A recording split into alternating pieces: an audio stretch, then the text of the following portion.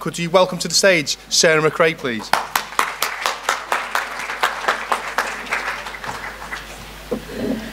Whew, hello, hope you're all okay. My name's Sarah McRae. I'm here to talk to you about atrial fibrillation today, which I know is not the most exciting topic for last on a conference, but I'm going to try and make it interesting, and I'm going to not labour points. And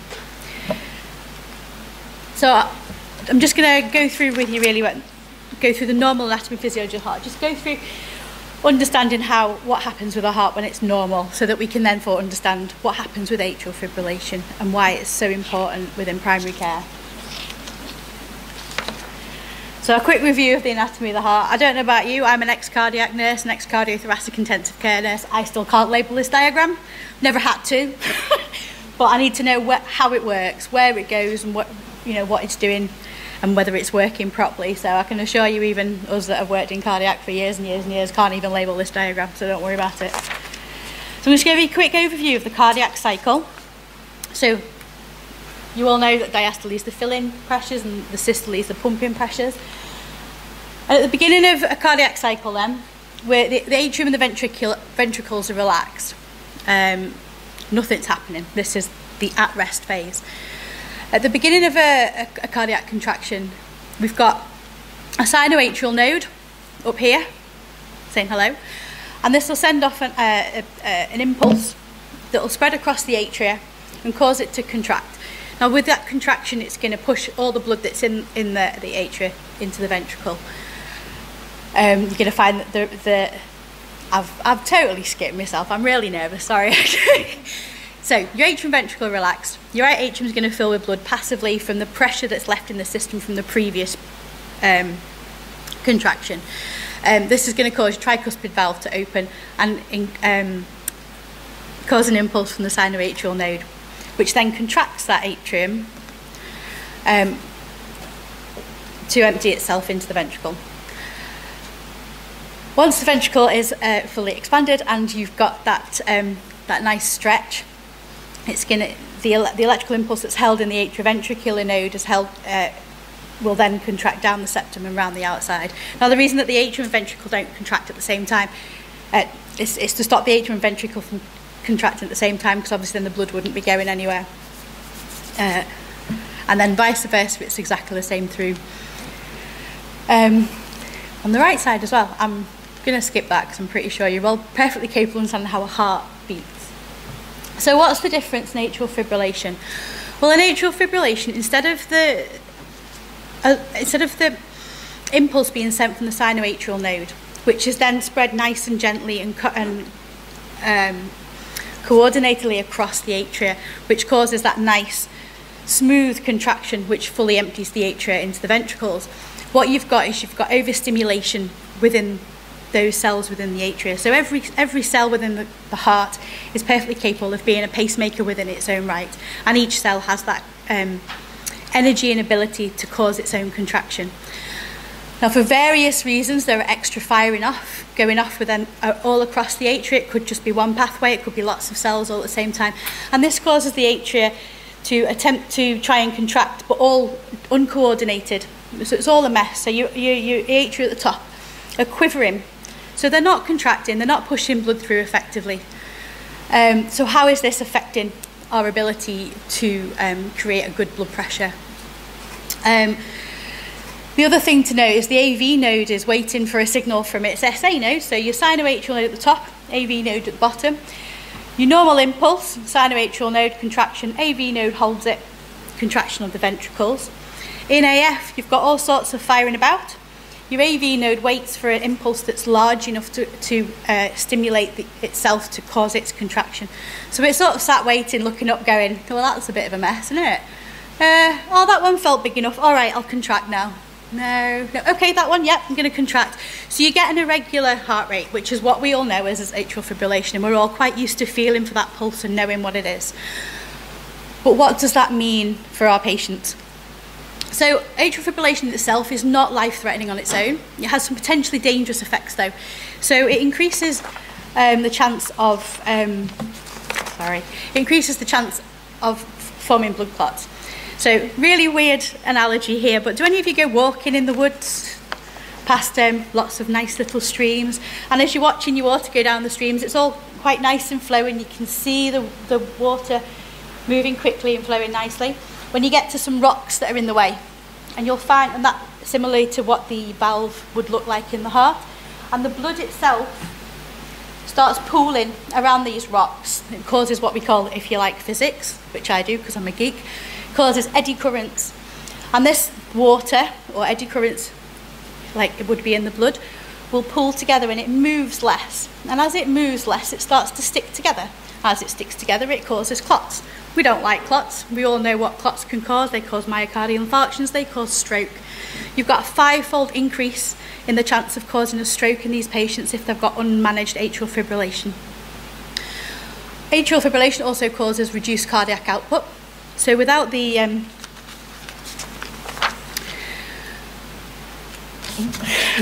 without that coordinated contraction from the atria into the ventricles, you're losing what's known as the atrial kick. So the ventricle itself will fill up passively from the previous heart contraction. But the last bit of blood that's put in to cause that nice stretch in the ventricular muscle, which is what causes the excellent recoil which is required for a good heartbeat, is missing. So your atrial kick is responsible for about 20 to 30% of cardiac output. So losing that can make a massive difference to somebody if they've already got a low blood pressure. Compounded to that, there's less time, because it's usually a tachycardia event, because there's less time between heartbeats. There's less time for oxygen to be pushed back down into the coronary arteries in order to get oxygen to the muscle that we're asking to contract constantly 60 times a minute, every minute for the rest of our lives. And we all know that oxygen is very important in muscle contraction. And it's also, it also gives less time for the ventricle itself to fill. I'm not going to harp on about Starling's law because I'll lose you all and it's really dull. But essentially, if you think about an elastic band, if you hold an elastic band and don't stretch it very far and let go, it just drops on the floor and doesn't go anywhere. If you stretch an elastic band with good, give it a good stretch and let go, it's going to fire really, really far. But equally, when you get to heart failure, if you overstretch it, it'll snap. So you've got to find that happy medium, and that's what Starling's law is. But essentially, if we're losing our atrial kick as we do in atrial fibrillation, then we're losing that extra elasticity in the heart that's going to lead to some damage being caused by low blood pressure. So what are the main risk factors for atrial fibrillation? So I'm sure you already all know these, but for those of you that don't, we're talking about lifestyle. And as we heard a lot today, it's all very, very similar lifestyle choices. Obesity, alcohol consumption, decreased activity levels, and then obviously your normal risk factors for cardiovascular disease. So you've got your smoking, your stress, your caffeine, and your stimulants. You've got other conditions are your hypertension, your heart failure, because these can affect the functionality of the heart, which can then lead to the irregular heart rhythms. Coronary heart disease, again, damage to the heart. Previous surgery. OSA, which is obstructive sleep apnea, for those of you that don't like the three-word, three-letter things, and diabetes. And then the non-modifiable, these are things we can't do anything about. So the older they get, usually plus 65 has got a much higher increase in atrial fibrillation. Congenital heart defects, a family history of AF and other heart problems, genetics, and being a male actually increases your chance of AF quite highly as well. So the reason that I'm talking to you about AF today, because you're probably all sort of thinking, why? So back in April, they've updated the NICE guidance, and it's just a quick sort of check-in with you all and make sure that you're aware of the updates. So obviously we're still looking at performing a manual pulse check, which obviously as practice nurses, which I know the majority of you are, but also in other roles that you are here for as well, is you're going to come across patients from many different guises. And one of the things we all do when we see our patients is we'll do a blood pressure check or a pulse check. So we're in a perfect place to be able to pick up atrial fibrillation just incidentally, but equally if we know they've got all those risk factors, we're going to be looking for it anyhow. Also, if you've got any patient with symptoms of breathlessness, palpitations, syncope, dizziness, chest discomfort, previous strokes, TIAs, all those things that we're going to be looking for AF anyway as a contributing factor to those disorders that may have been missed in the past. The best way to diagnose is from a 12-lead ECG. And if an irregular rhythm is found, regardless of whether or not they've got symptoms, it's the most accurate diagnosis. But but it cannot be relied upon because not everybody has persistent regular AF. There are a lot of people with, if you've heard of it, paroxysmal AF. So if your irregular pulse is transient, which is suspected paroxysmal AF, and it isn't picked up at that point in time we're doing the 12 lead, you might look at doing a 24-hour tape or maybe a 3-day heart reveal. Again, they're usually done at specialist cardiac centres, but it's nice if you know that they're there. So if you know they've got an irregular heartbeat, but you do a 12 lead and it's regular, just to be aware that it might be worth referring them on. It's less accurate as it's only done through the 1 lead, but at least you can then pick up if there is that irregular heart rhythm, and the cardiologists and the hospitals can go on to look at it further. Well, the considerations for your atrial fibrillation, according to the new guidelines, that we should be looking at using the CHA2DS2 vascular stroke risk. Mouthful. You're all going to remember that, aren't you? Fortunately, it's all on the NICE guidelines, so you don't need to. But when you get my slides, the title for the picture underneath will take you straight to this risk assessment, so you can find it really easily. It's really, really simple. All you need to do is put in the general age of the patient, what sex they are, and then cardiovascular history, hypertension history, previous stroke, vascular disease and diabetes history, and that will give you a score for your patient. And then there's information on that risk assessment that tells you what to do next, which is fab. Saves you having to think too much. But equally, always use clinical guidance as well. But if you've got you're looking for a score of 2 or more really for your atrial fibrillation. Any symptomatic or asymptomatic paroxysmal AF, atrial flutter, or any continuing risk of arrhythmia recurrence. So this is if you've had a cardioversion, they're still at risk of going back into AF. Any attempt at cardioversion for atrial fibrillation, there's a really, really high risk of them going back into an arrhythmia in the future. There's not a very high permanence to the cardioversions for AF, unfortunately. Other considerations would be how we would treat our atrial fibrillation due to bleeding risk. So we all know historically atrial fibrillation is treated with warfarin, generally speaking. So we're all used to anticoagulation and AF going hand in hand, but obviously we need to risk assess those patients to see if they're at risk of excessive bleeding. So we'd use the Orbit bleeding risk score. Again, on my slides when you get them, there's a link straight through to the risk score itself, and again it's sort of quite self-explanatory. Oh. I was like, oh, that's a question.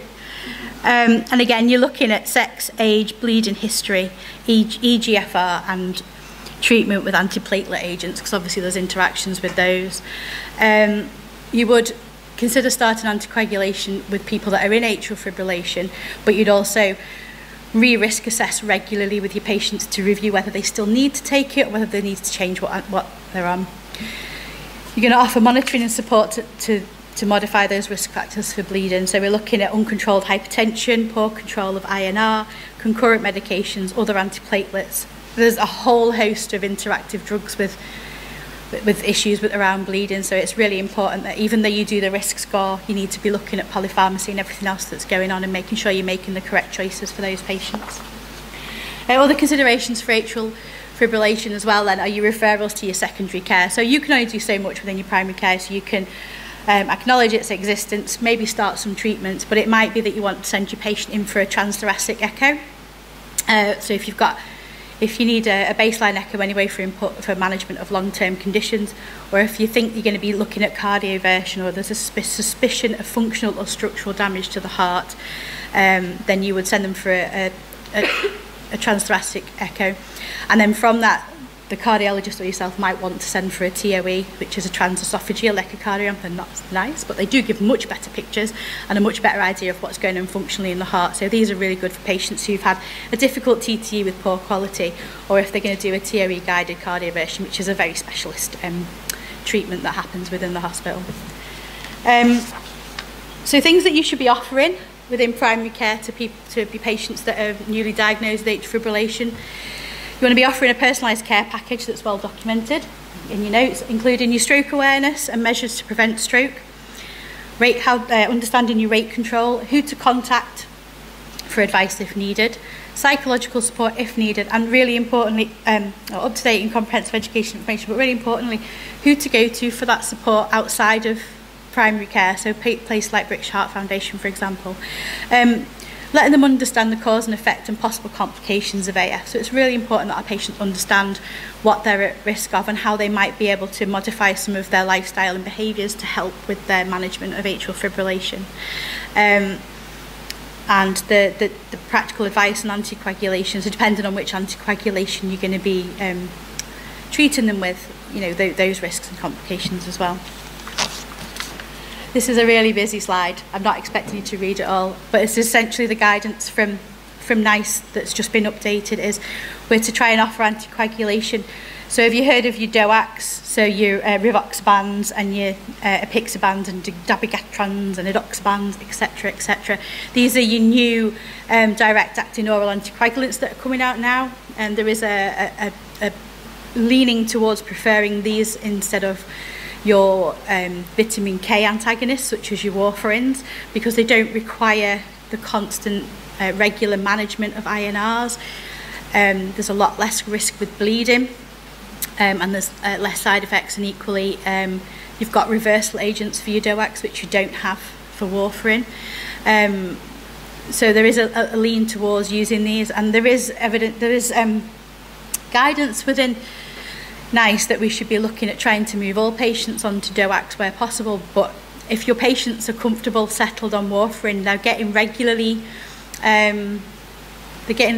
reviewed by the anticoagulation clinic. So sometimes that can help if you've got a patient that you know that's not particularly good at maintaining relationships with the GP practice. Then being on warfarin can actually be quite good, because it just gives you that step in to keep an eye on them as well. But obviously comes with its own risks, bleeding and things, so keep an eye on that. So you just make sure you're considering the anticoagulation with the DOAC. So you men with atrial fibrillation are at higher risk, so trying to get those onto your anticoagulation a bit quicker.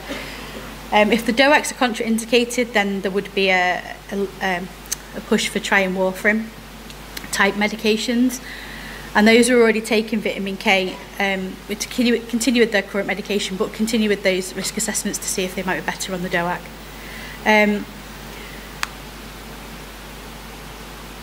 We're not currently pushing for offering anticoagulation with those patients under 65 with no other risk factors other than their age. If there's no other signs and symptoms that there might be any problems, then they can usually manage without. And not to withhold anticoagulation because of their age or risk of falls, because they're still quite important to make sure they're anticoagulated, but it just needs to be closely managed so that they're not having any issues. Rate and rhythm control then. So we normally offer first line rate control as the first line treatment for atrial fibrillation. It's usually done by beta blocker or rate limiting calcium channel blocker, such as bisoprolol, ramipril. And then you would also look at considering digoxin monotherapy for those with non-paroxysmal AF. And if that doesn't control it, then you would be looking at combination therapies. There's personally for me, my background is unfortunately acute care, so I'm very much on the amiodarone train, but it's not the guidance given for in primary care. Amiodarone is a nasty, dirty drug that comes with lots of horrible side effects, and us horrible nurses in secondary care just seem to start it, and then it's not always good to continue it. So if you do find someone on amiodarone, it's good to do a review and see if we can get them on something a bit nicer, a bit better. And then you've got rhythm control and antiarrhythmic. So there's always an assessment for need for long-term rhythm control. A lot of patients are actually asymptomatic with their AF, and with that you possibly wouldn't be too focused on rhythm control if their blood pressures are being maintained and they're not decompensating. You'd follow, there's a new drug out done from Denera, I can't even say it, Dronedarone, as a second line treatment for long-term control after a successful cardioversion. So there are getting more and more drugs out there that are trying to maintain the therapy after cardioversion. So it is getting a lot better, but it's still not perfect. And then people with infrequent symptomatic AF, there's a push to move towards no drugment strategy or pill in the pocket strategy. So this is these people that are capable of understanding how and when to take the medications. Their blood pressure's normally over 100 systolic and heart rate's over 70. They're infrequent symptomatic episodes and no history of cardiovascular dysfunction or any valvular issues. You would be quite happy to give them their own antiarrhythmic that they can take as and when they have, or if they know that they've got a trigger for their AF. So if they go, oh, I get palpitations when I have a lot of coffee, they might be someone that you would give the pill in the pocket to. So if they know they're going out and they're going to have a nice coffee morning with their friends, and they can pop one of those medications to keep their palpitations under control when they're having coffee, but they wouldn't need it regularly because they don't go out every day for a coffee, if that makes sense. So the treatment and management of atrial fibrillation, you refer to a specialist cardiologist for more invasive treatments. So if you've got a patient that's been complaining of palpitations that are affecting their day-to-day life, or the symptoms have been consistently there for over 48 hours, you would refer to a specialist cardiologist. If they've been having those symptoms for less than 24 hours, so these are usually the ones that refer themselves because they've got palpitations and they're feeling breathless, and they take themselves into A&E, but you might find they come to you and they go, I've got terrible chest pain, my heart's fluttering. You would probably just send them, I would hope, straight to accident emergency anyway, and they would have something, a pharmacological cardioversion with either flecainide or amiodarone, which obviously can only happen in hospital because it needs to be under monitoring, or a direct DC cardioversion if longer than 24 hours when you've had time to anticoagulate them. Other options are left atrial ablation, which just for your own knowledge, if you've got a patient that's going for one, it's a catheter inserted into the femoral artery that goes up into the heart, and they use heat or cold to create scars in the atria to break those electrical pathways. It's not 100%. More often than not, the heart finds another way to bypass that and creates another pathway, but it can give them some relief for a short period of time. Usually what happens is they do pacing and ablation therapy, so they might go into the heart and they'll ablate the atrioventricular node, which, as we were talking about earlier, is what is in the middle and is in control of the ventricular contractions. And if you ablate that, which means stop it from working and cause it to scar so it can't do its job, would mean that the ventricles wouldn't be able to contract on their own, so you would then put a pacemaker in.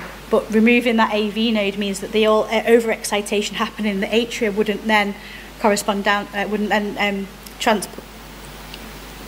translate down into the ventricles and cause that contractions. Therefore, you'd remove that tachycardia, which then can cause the other cardiovascular issues such as chest pain because they're not getting enough oxygen to the muscle and shortness of breath.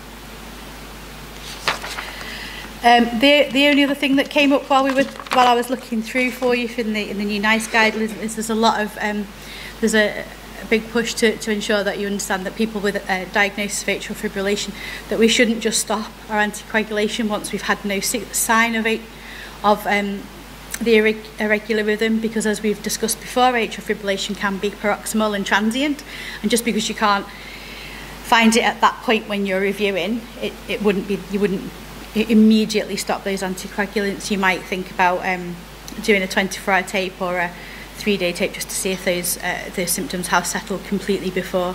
You would still base that decision on another reassessment of the bleeding risk in the orbit, and then obviously discuss with the patient what their preferences are. Some patients don't like to be taken off medication, so obviously we always include our patients in their choices. So why is primary care best place to diagnose and treat atrial fibrillation? Well, obviously you're seeing these patients on a semi-regular basis. One of the things we all did before COVID was reach out and feel our patients, take a pulse, do a manual blood pressure, and in doing that you're going to come across whether or not that's irregular. It is the most common cardiac arrhythmia, and it's not generally life-threatening, but if we can treat it, we can prevent further complications. And with the introduction of the new DOAC medications, we can at primary care level now manage that much easier, because we're not relying on anticoagulation clinics, specialist haematologists. It's something that we can do ourselves. So we're obviously saving a lot of money. We're reducing risks of poor therapeutic range. So in conclusion then, it's just useful to be aware of all the risk factors that predispose our patients to atrial fibrillation. It's important to be aware of how it can affect the body and what complications to look out for. The assessment and management of AF is really important, and we're in the best position to be doing that. There is a move away from vitamin K antagonists towards the DOACs, but again, it should be done on a patient-by-patient basis, and it should be a clinical decision, not a, oh, well, it's easier. You know what you're doing long enough. And there are so many rate and rhythm medications to be used out there if patients are symptomatic. So if one level of one treatment doesn't work, there's always others that you can try that might work better for those patients, and there's always further treatment options within secondary care that we can access via referrals and specialist cardiologists. Thank you for your time. I'm sorry. Thank you.